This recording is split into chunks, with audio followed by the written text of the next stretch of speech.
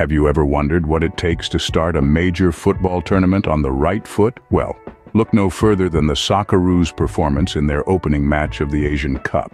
In the heart of Qatar, at the Ahmad bin Ali Stadium, the Socceroos matched up against Team India, a side ranked over 100 places below them. The match started off slowly, with the Aussies dominating possession and corner kicks, but struggling to break the deadlock. The first half was peppered with missed opportunities, particularly from midfielders Connor Metcalfe and Keanu Bacchus and forward Martin Boyle.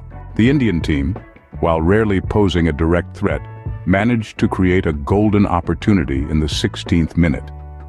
A perfectly timed run by captain Sunil Chhetri saw him in the perfect position to score, but his header, unfortunately, missed the mark. The second half saw a change in the tide. Just 5 minutes in, the Socceroos broke the deadlock.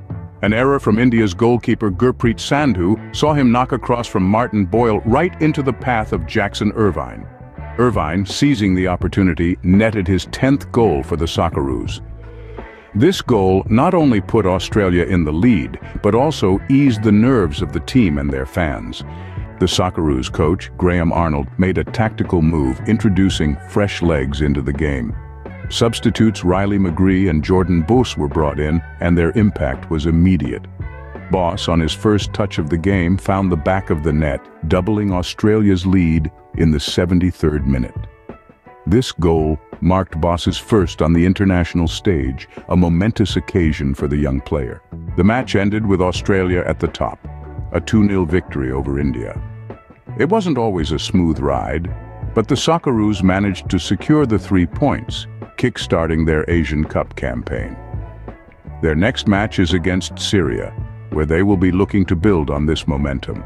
To sum up, the key points from this match are the Socceroos' initial struggle to find the net, the turning point with Irvine's goal, the impact of the substitutes, and finally, their 2-0 victory over India.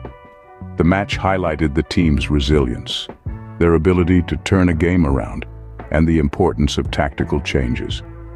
It's a great start to their campaign and sets the stage for what promises to be an exciting tournament. Tune in for their next match to see if they can keep this winning streak going.